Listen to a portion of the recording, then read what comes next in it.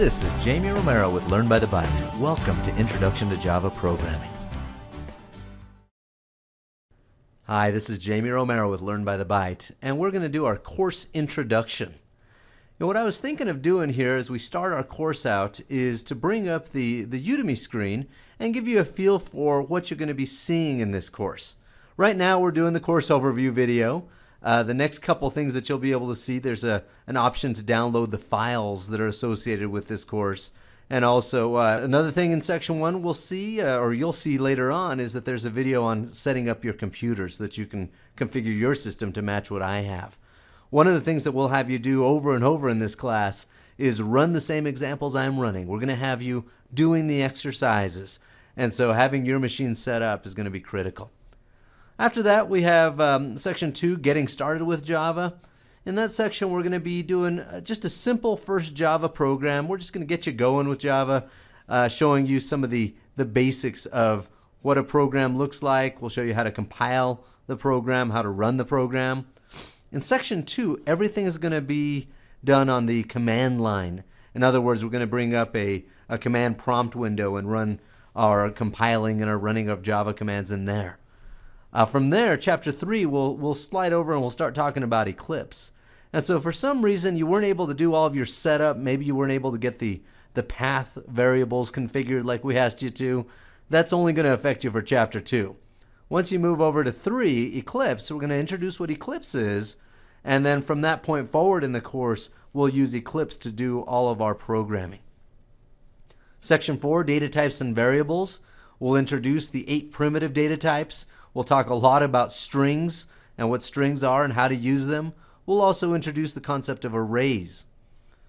From there, section 5 is called Operators and Expressions. Here we're going to be looking at simple operators like plus and minus, multiply, divide, and we'll also go more complex as well. We'll look at things like ands and ors. Those are our logical operators. We'll get into plus plus and minus minus, increment and decrement, and so on. Chapter 6 is called Control Flow. Here's where we're going to be looking at the syntax in Java for doing things like if statements or loops as well. Chapter 7, Methods. Those first 6 chapters, things will be pretty simple. We're not going to be going really deep into large programs, but once we cover methods, we can do a lot more. And so we'll break up our code into several different methods and have all of them called by what we're going to call the main method.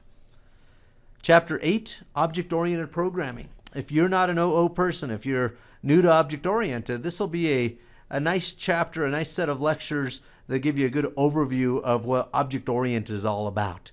We'll talk about the main ideas of encapsulation, inheritance, and polymorphism in section 8. Number 9, now that we know about OO, we're going to build some objects and classes. So we're going to be introducing the new keyword to create objects.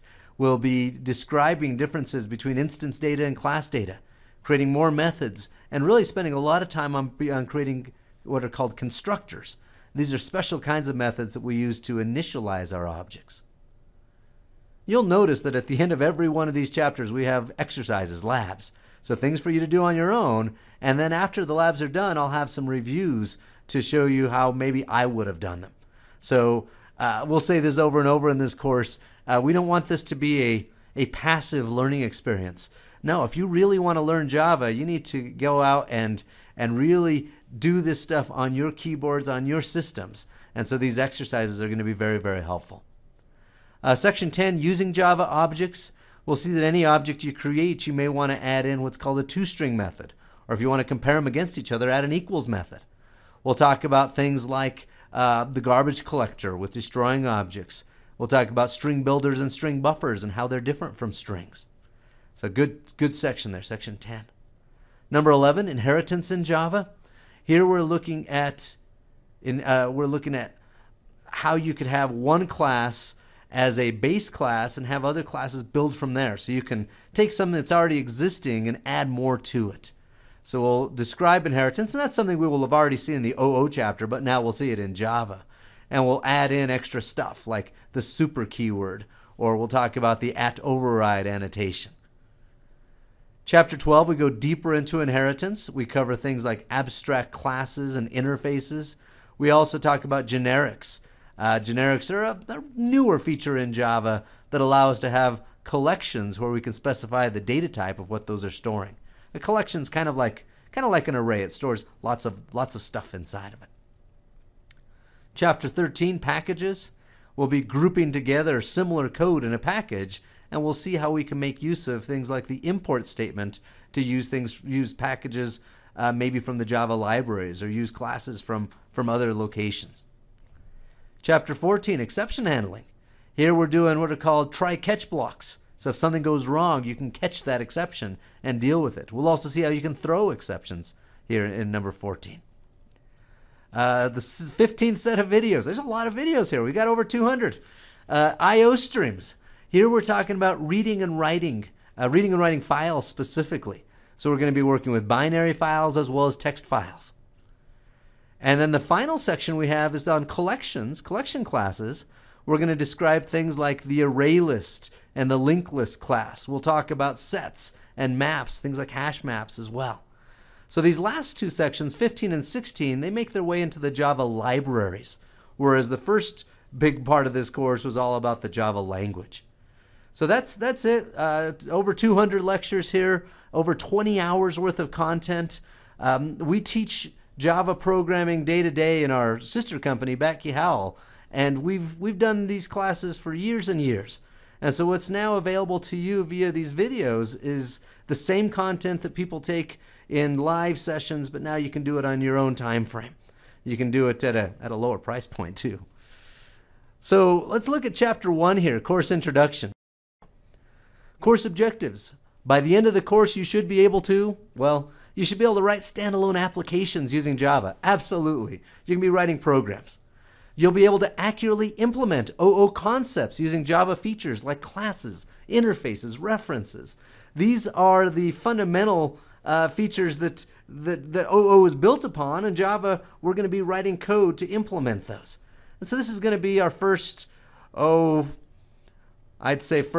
or 8 chapters. We're going to be just focusing on the Java syntax. And then from there, chapter 8 and on, we're going to be moving over to the OO concepts. We had that chapter. This was chapter 13 on packages. So we'll be creating well-scoped classes using packages. You'll be dealing with exceptions. So you'll be able to write programs which both handle and create exceptions. That was section 14.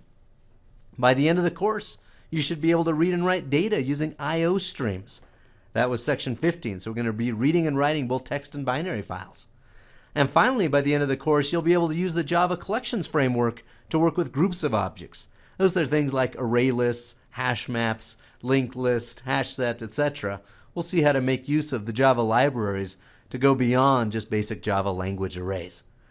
And so lots of stuff here, lots of content, a couple hundred videos, over 20 hours of content, very much stuff, a lot of stuff to look at is what I'm trying to get at here.